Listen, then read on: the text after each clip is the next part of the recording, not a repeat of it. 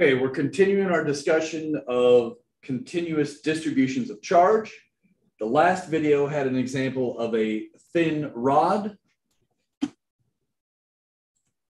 And so that was this one. And now I want to talk about arcs or rings. So arcs and rings are basically, you can think of a ring as being an arc that completes the circle. And so we're going to continue in this vein of using a point charge formula. Then we're going to use a differential charge dq, a tiny amount of charge dq, and then we're going to do this integral. So I want to look at 22.20 on page 22. And I've got that drawn up right over here. I think this is page 20. What did I just say? Page 22? Yes. All right. So let's just get into it. I know I want to use, and so for this problem, to be clear, I don't want the electric field at the origin. I want to get the electric field at this point. Now here, I'm assuming this ring is symmetric and we're looking at some point on axis. So sometimes I'll say this, I would say distance z on axis from ring. Now, you might be saying, how would I handle off axis? Code it. But let's first learn how to do a paper and pencil calculation here, all right? Now, in this case, I know I want to split this into a bunch of tiny chunks, and I want to get the contribution from each of these chunks.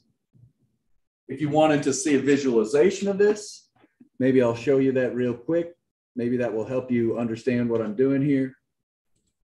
Let's run this one. So, right, we're going to be basically building up arcs like this, or in this particular problem, I think we're doing this one. We're building up the electric field out of an entire ring. Now, in this particular one, I put a point charge in the middle. We don't really need to have that point charge at the middle right now. We're just going to try and figure out, running this again, how to get the contributions from all those red charges that are forming the ring. And after we get that, we could discuss how to animate it. All right. So hopefully that helped you visualize this. We're trying to build up this ring. And first, let's just get the electric field at some point. All right. Now, the equation for that is the electric field at P is equal to the sum, or the integral, of all the contributions. Each contribution is coming from a point charge. K, I'll put it in red, dq times r vector over r cubed. In this case, notice how critical it is that we pay attention to capitalization, just like in coding. Capital Q is the total charge. Capital R is the radius of the entire ring. This R is not big R. They are not the same. And you're going to hear me say little r and big R over and over again in this class. It's crucial that we pay attention to capitalization. In this case, let's imagine we just take one particular chunk. And for no good reason, I'm going to choose this one. Let's say this is my particular choice of dq. The R vector is from what to what? It's from the source.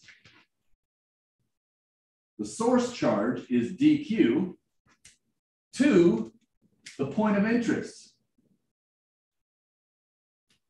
Right? And maybe I'll put that in black so it stands out.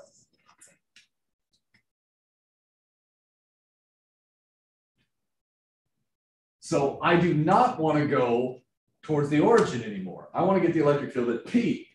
So I start here and I end up there. Notice that is not big R. Now, it's convenient to choose this point because I can see it better over here. If this is the one particular dq I want to analyze to start, maybe I should have put that Z on the other side. I'm going to do that. Okay, and we're told the following information. We know the radius of the ring is big R, and I know that I'm on axis distance z above the ring.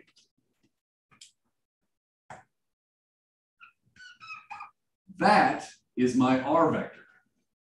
In this case, if I use this particular coordinate system here, notice I'm going in R in the what? Negative, look, we could say that's radius. I don't want to go that way yet. Let's just say for this particular case, it's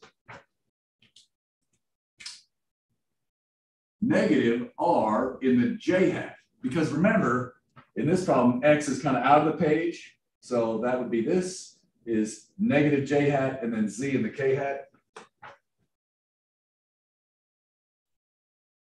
I want to make sure this is mimicking my solution. Let me just check something here. Yeah, this is the same way I solved it in the solution. So if you want to follow along with the solution instead of me, you can do it. All right. So, all right. At this point, it's pretty straightforward. Notice that R would equal R squared plus Z squared to the 3 halves. Oh, not to the 3 halves. You can tell where I'm going with that though. The 1/2. So now when I plug this stuff in, I get a K, dq. Oh crap, we didn't figure out what dq is. Well, I'm going to remind you, we need to use density to write that. So let's go back to our density board. For a thin rod, we were using lambda times dx. For a thin arc and a ring, so an arc or a ring, we would use lambda radius d theta. So if it helps, you could think of this term here as arc length. If you imagine a small portion of a circle, let me just draw a circle here. Let's say I start at this angle theta, and then I change by a tiny angle d theta. So the angle right there is not theta, it's a tiny change in angle. The length associated with that tiny change is r d theta. So that's why it's not r times theta. We're using a tiny angle, so we get a tiny portion of the ring, so we get a tiny portion of the charge, so that this equation is valid. Again, we use a tiny chunk of the ring, that's why we have d theta, and that's why we get r d theta. It's crucial that you get that, so make sure you think it through. All right, out of all this, the whole point of that was when we're doing these arcs and rings, we'd write lambda r d theta. The r vector is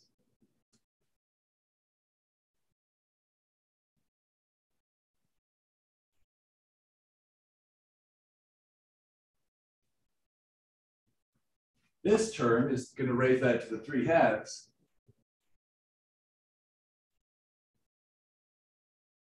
Most students are starting to crap their pants about now, thinking this is going to stink. Turns out this is a piece of cake. Just watch. It's important to know what's constant and not constant in an integral if you want to save yourself a lot of headaches. All right. I'm feeling pretty good here. We've got the integral set up. Let's think about the limits before we go on. I'm going to start with this point charge, and I'm going to do every single point charge for this particular arc. It's a full ring. So I need to use every possible charge as I go around. I'm integrating over theta. So what is the angle as you go all the way around? Most people think in degrees, and most people want to say it's 360 degrees. But hopefully you remember in calculus, we're not going to use degrees, we need to use radians. So all the way around would be going from 0 to pi. So that's our integral. You might be saying, how do I know I'm doing a theta integral? Because I got a d theta, not dx, not dy. I'm doing a theta integral. Now, let's point some stuff out. Before you do the integral, The last problem, lambda popped right out because we had a uniform rod. Let's verify. I think in this problem, actually, I said it right here. In this problem, we could also pop out lambda as a constant, but I think it's crucial that you understand what lambda is. In particular, if the total charge on the ring is Q and the radius of the ring is R, what is lambda? Lambda is Q total over length total. Well, for this one, the total charge on the ring is Q. What's the total length? The roundest knight at King Arthur's table is circumference. This is really bad that I'm telling jokes to myself on Zoom when no one's around for no good reason.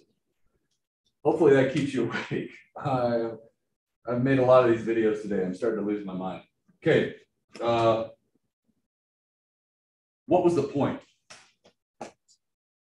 I know what lambda is now. I can shove that in, but we can clearly see that it's a constant. Why is this a better form? The givens in problem 22.20 were Q and R. Lambda was not a given, therefore we're rewriting lambda in terms of given quantities. That's the standard procedure you're supposed to follow for physics problems. All right, now wait a minute. Something's wrong here. This integral is technically not correct. What about the next dq? Is the next dq, let's say I chose this one, or this one, or this one. Uh-oh, we're in trouble. Think, which part of the integral is not valid for every other charge? K is a constant, that's valid. Lambda and R, those are constants. D theta, that's what we're going to integrate over. Is the distance the same for each of these points? Well, the distance in is going to be radius in, z up, so this is the correct distance. But this is not valid for every single point. Ah, shoot. Right? Sometimes we're not going in the j hat. Sometimes we're going positive j hat, sometimes a mix of I hat and j hat. Crap. I guess we should give up, quit physics, and move on and just change our lives forever. Oh, wait! Oh, wait! Good news. Let's think here. I know that this dq is going to cause an electric field this way, right? So this is dE from number 1. So I'm going to call this dq1. What about this charge over here? Let's call that dq2. Now remember, how do you get the direction of the electric field? Pretend you put a plus charge here. If this is a plus charge, that would push it this way. Well, wait a minute. Which term is going to drop out? If I add up every single contribution all the way around the ring, this one is in the positive j hat, this one's in the negative j hat. Remember, in this problem, j hat is to the right. So unfortunately, this is not x anymore. This is y and z. So let's label that just so it's clear. This is the y direction. This is the z direction. So we're not talking x and y anymore, y and z. Trying to follow the convention in some common textbooks. The j hat components drop. So what I'm going to do is just write j hat and the I hats drop by symmetry. You can see now why we were practicing symmetry so much. It makes our integrals easier. Think about it. For every point here, there's a point diametrically opposed, which will cancel out its I hat or j hat or both contributions. Right? If there's a point here in the positive x, there's a point in the negative x, which would cancel out the I hat. So any term that has an I hat or j hat will not survive integration. And that makes this problem now a valid integral. If we ignore any I hat or j hat terms, the integral will work out, even though we're not actually writing the right R vector. It's crucial that you do this step, thinking about symmetry, before you do the integral. Likewise, it's crucial to think about lambda before you do the integral. What if it's non-uniform? If it's non-uniform, it's not a constant, it doesn't factor out. All right. Now, this integral at first glance looks horrible, but let's think. What factors are constant? Think. I'll give you a second. Okay. You can pause the video if you need to. In this case, we're integrating over theta. Does constant k depend on theta? No. Does the density depend on the angle? No. Does the radius? No. Does the height above the? No. Does k? No. Nothing depends on theta here. So this is actually the easiest integral you're going to get. Everything pulls out except for d theta. So we get k lambda r z k hat. Let's see. K lambda r z k hat.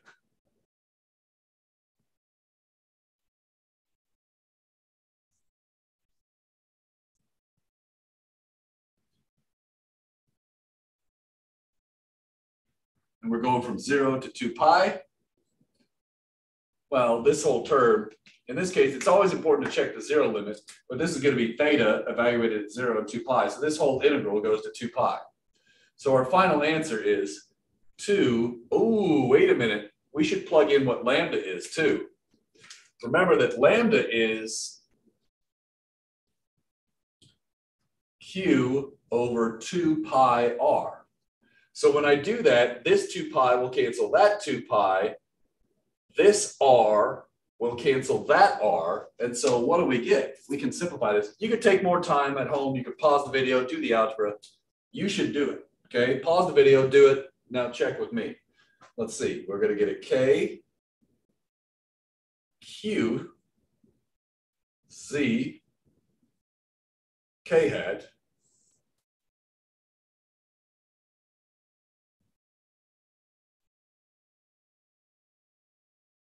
three hats. Now, what should we check? Couple of things. Okay, think. What should you check? Check it. You can pause the video and do your own check. Here I go. Okay, check the units. I'm going to do an advanced style of checking the units. I'm going to write down any old formula I know. I know the electric field for a point charge is kq r squared, kq over r squared times r hat. I know that this has no units. So I know that should be what the form looks like. I need a k on top. I need a q on top. And then I need a net meters squared on bottom. Well, look at this. I've got meters squared. I've got meters over meters squared to the 3 halves. K hat has no units. This is looking good, right? This is going to be meters over meters cubed. And I don't know if that's showing up. Give me just a sec. Just barely, okay? So that's the idea here. All right, and so the units check out. Great, the units check. What else? The direction. Okay, according to this, everything in here would be positive. Z was in the positive z-axis. So when I look at this, we're looking at a positive number, k hat. Does that make sense? You got positive charges everywhere here. We expect the electric field should be upwards. That makes sense. Looking good. Finally, do you remember last time, the last check that's a little bit more advanced, but still doable? What if you're really far away? In this problem, if you're really far away, which number gets big? Z. If Z is really huge, this would look like a point charge, right? Well, take a look. If Z is really big, this term is huge, that term drops out. I get Z cubed, I have a Z here, I get KQ over Z squared. It looks like a point charge far away. Okay, all of our 3 checks still work out. All right. And then, all right, have we beat this problem to death? I feel like we have. All right, so remember why are we doing this? This at first seems crazy. Let me go back to that simulation now. Where is that? Here it is, share screen. Where was that one? This one? This one. So the idea is, imagine we have this ring of charge and we're looking at it. The idea is we're getting, let me do my annotations here. Whoa, crap. Let me move this here, move this here. The idea is we can figure out the electric field, which is this term right here. That's the electric field. And then I could put, for example, let's just say I put a negative charge here. Oh, that's hard to see. Let's say I put a negative charge right there. So then I could get the force on that negative charge that would equal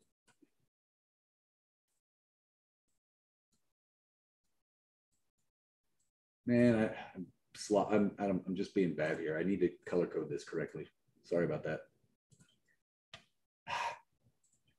The electric field is in yellow in this problem, so I should probably write it in yellow. And then in this case, our charge was negative Q. If I use a negative charge with magnitude Q, notice the force would be downwards. And that's why when I was running this code earlier, you saw it bouncing up and down. So what are we really doing here? Let's run this code again. Hopefully you can remember the color coding.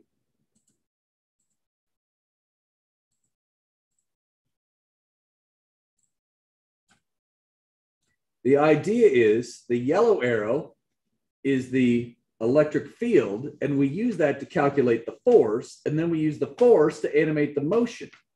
So inside the code, what does that look like? Right? You get the electric field for basically you write a for loop and you just, each time the ball moves inside your while loop, you just crank through the R vectors, get the electric field from each point charge, and notice it looks really simple in coding. And then you just get the force, and then you do the same old Euler-Kromer method that we've been doing for forever here. Let's stop. Yeah. And actually, maybe let's do that. All right. So now I feel like we beat this to death. The whole point of this is maybe we want to use this electric field over and over again. This one is so common. It's actually, now that we've derived it, you might laugh. It's actually given to you on your exam equation sheet somewhere right there. And so this is one of the few formulas that I may actually ask you to derive and show your work. So this is a good derivation to actually practice and know. You may actually be asked to show this. You may not, I don't know. But just keep this in mind. You should know how to do this derivation to understand it. The other thing that we do is sometimes we use this result in other problems, right? So you can imagine it's fairly easy in the real world to get a ring of charge. There we go. We got some charge on this now. And then you could use this to exert forces on things. And we saw a convenient aspect of this is that there's a force on the axis in the middle that we could use to control something's motion. All right. Where else do we want to go with this? Another thing that we want to do, this was the simplest possible arc. The simplest possible arc is the ring for this reason. By symmetry, everything drops out, so we can solve a large number of cases. But what if, let me show you another screen share. Let's do this one. What if I wanted to figure out this one? And let's run it again, just so you can see it. The idea is we need to take each of these spheres and start adding them up, and we could get the net electric field from everything on an arc. And notice this one is more complicated. Running it again, we see that sometimes the components cancel, but sometimes they won't.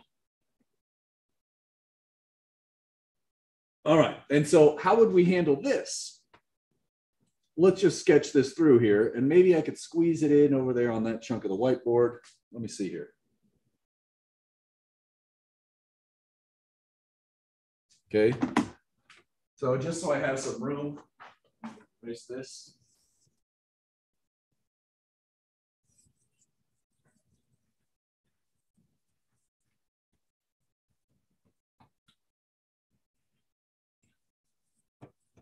That's enough. Let's just do it all.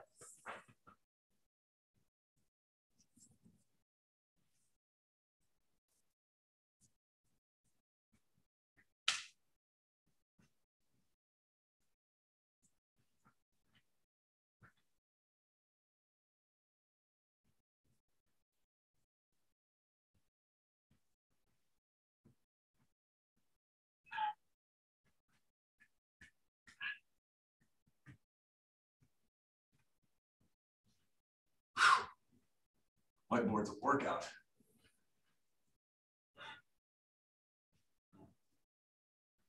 Let's do this. Okay. Marker. So I'm going to start. This one's not in the workbook, but I just want to give some ARC information.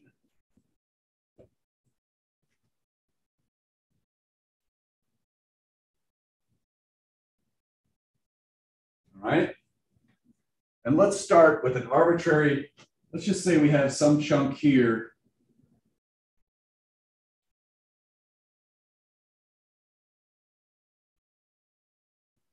Trying to make this circular. Okay.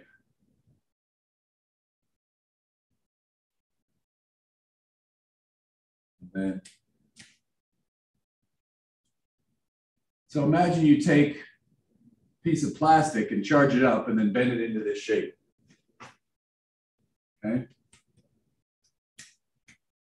And remember, with all of these continuous distributions of charge, we make the assumption that they're positive because afterwards we can always plug in a negative number.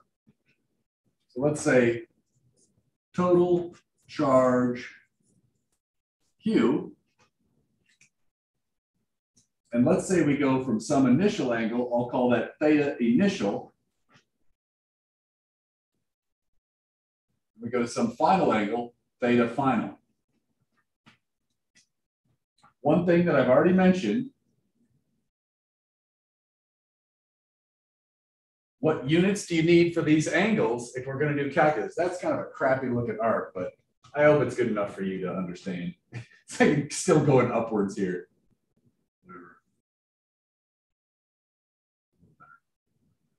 We use our angles in radians. Why? Radians have no units. If we want arc lengths and things to make sense, we need this to work out. We're going to look at a tiny chunk. So this would be dq. And maybe I'll, just to make this look a little bit prettier, let's make it a little bit wider so it's easier for me to label, okay?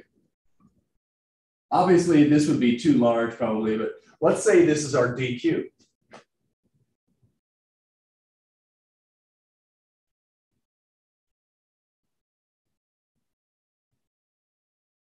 This dq subtends a tiny little angle d theta. So notice theta would be the angle I'm located at. D theta is the angle subtended by this chunk of the arc. In general, we said this already, it should be some lambda times r d theta, where this is the arc length of the ring. R is the radius of the ring. So this is supposed to be a ring. Again, a little funky looking. All right.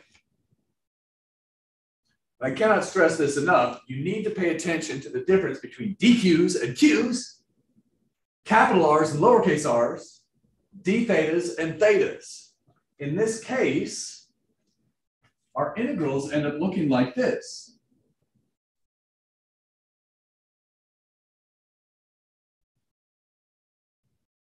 K dq, and then the r vector, notice this is a lowercase r. More on that in a second. This is the thing that drives me nuts. students don't listen at this point or don't practice it enough to get this spot right. Remember, capital R is the radius of the arc. What does lowercase r mean in this frickin' formula? R is from something to something. It's from the source, which is dq, to the point of interest. And to be fair, almost always this is the origin for this type of problem. Why? Because every other problem is too hard to get done in a test time. It's pretty easy if you're doing it in a computer program like I just showed you, but on a paper and pencil test, nobody's going to do this off origin that I can think of. If they are, it's not that bad. Maybe you'd set it up and not solve it. It's just a K-hat term that sucks. Whatever. Okay, in this case, remember we're going, and maybe I'll color this. Let me give this some other color here. Let's see this one. Now, whatever. Let's use red. That's opposite the convention I was using earlier, but it doesn't matter. So in this picture, you know what? I'm going to do it. I think previously we used this with red, didn't we?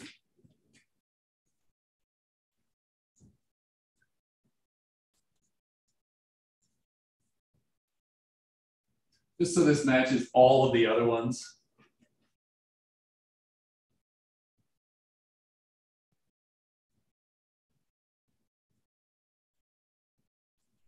Sorry about that. So our integral is going to be dq, and then we need r vector, and I think that's how we did every other problem. So can we please do them the same? Yes, Rob. Yes, that's a good idea. Notice we're going from the source, dun, dun, dun, dun, to the point of interest. And notice in this particular problem,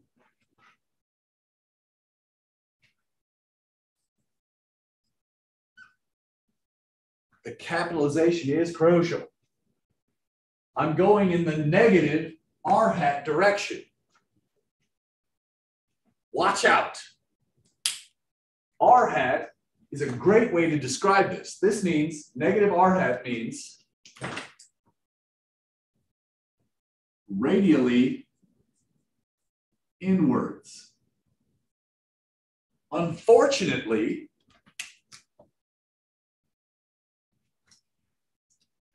r hat changes as you do the integral. If you put r hat in here, this is not going to work. Okay? So it would not be a constant. We couldn't pop it out. Let me give you an example here. So let's say we're at some arbitrary point,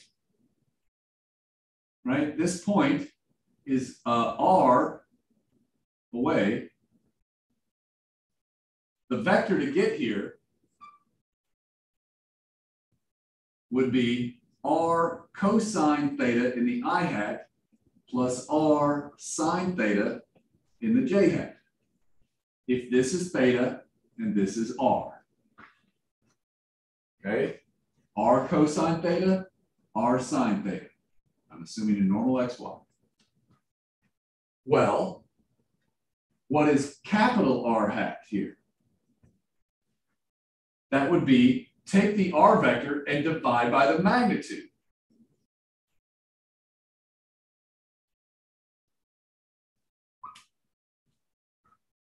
Now, in this case, this is going to work for you. We could now plug in r vector. Notice I'm switching to lowercase r is minus that. And maybe to make this consistent, I should do this. So r hat in this picture, capital R hat would be radially outwards. Negative r hat would be radially inwards. R should match this.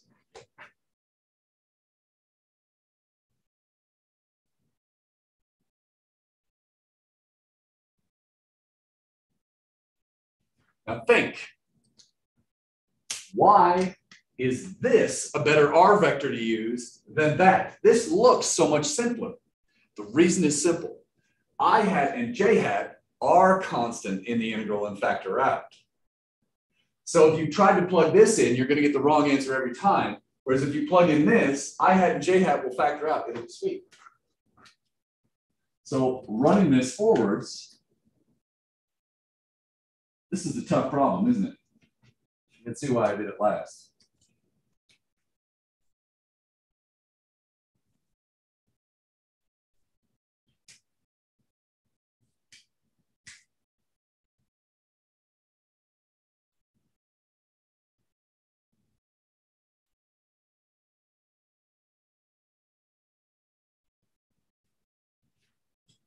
Fortunately, the distance from every single point, as long as we're going to the origin, which is what we usually do, the distance is capital R. The magnitude is capital R, and so we're going to cube that. Now notice what happens to this integral. We see that there's going to be an R squared on top, and R cubed on bottom. If lambda is uniform, great. If not, plug in some function. But we're going to get a k lambda over R times d theta. And notice the unit vector actually matters in the integration. Crap. In this problem, I'll just maybe try to emphasize this. Some color here.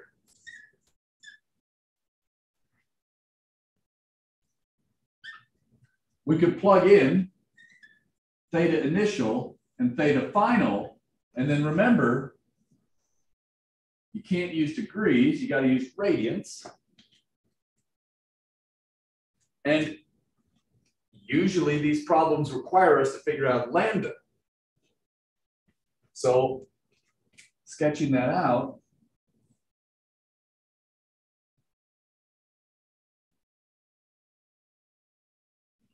well, and I should be clear, if this is uniform, we could do this. So if you have a uniform arc,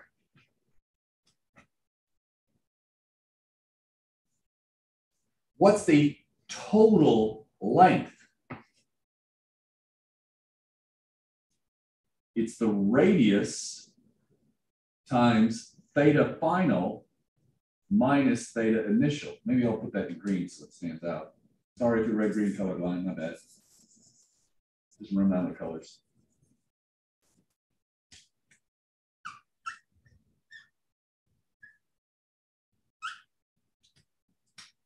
Now, I could tell I'm getting tired and maybe didn't do the most ideal job here, but all the facts are straight. So maybe let's do one more rundown just in case.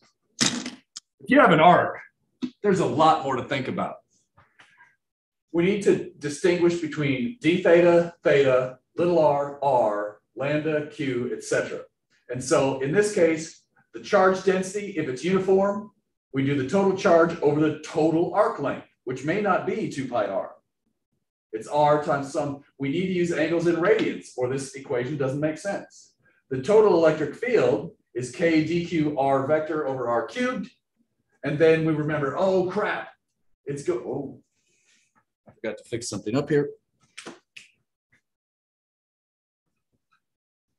We're saying, look, I need to go from the source to the origin in these problems. That's why I'm going this way, not outwards. That's why it's negative r hat. Well, r hat is going to be cosine theta and sine theta. And so we get this term here. When I plug that all in, I get this looking integral. Before you do any math, think. Usually there is some symmetry in a problem. Okay? The symmetry of the problem may tell us that the I hat part or the J hat part drops out.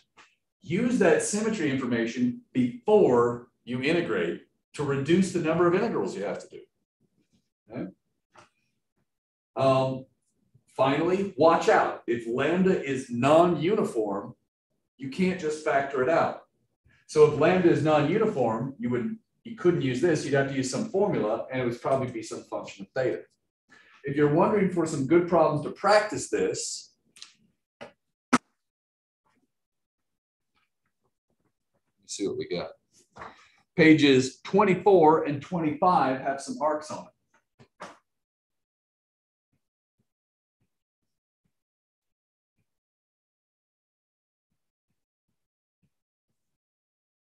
Okay, there's some problems in there. Immediately, you see that there are some challenges. In my experience from reading various textbooks, instructors will show you this derivation and then be like, all right, let's see how they handle a messed up coordinate system. So page 25 discusses coordinate systems. And in coding, man, this is the coordinate system you want to use. The default system is use X and Y, and theta is determined from this axis. But in various problems, I show you how to handle this. So make sure when you're looking at problems, you look carefully at both pages 24 and 25 and learn how to handle problems with the angle is to the vertical versus to the horizontal. And again, these are standard looking problems that are in a number of textbooks. It's not just me that does this weird stuff of messing with you in terms of the angles and where they're located. I think that's pretty good.